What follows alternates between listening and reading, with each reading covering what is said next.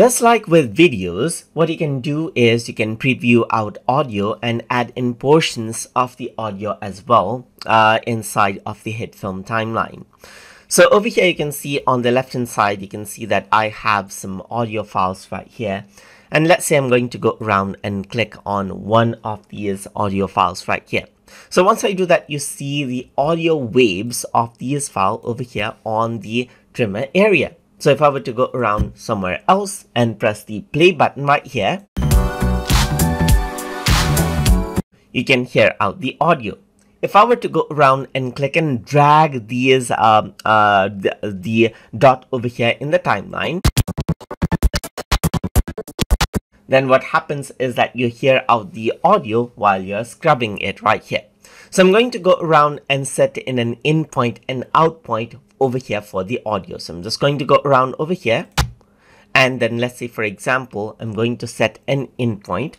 I'm going to press I on my keyboard to set the in point. Then I'm going to go around over here and I'm going to set an out point right here.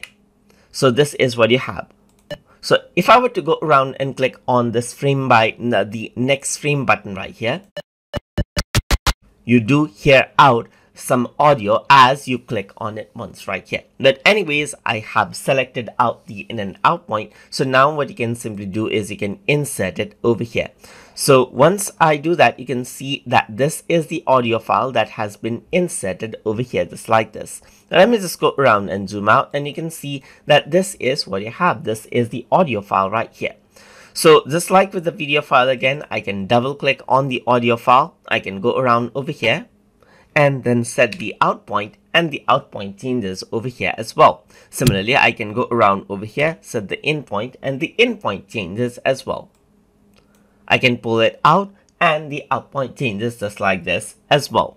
And similarly, if you want to add in another audio right here, you can go around and set in and out point right here and click on this right here to go around and insert out the clip in between the existing audio, or if you want to overlay, then you click on this right here. So whenever you go around and play the audio, you see the audio levels over here just like this. So the 0 decibel is where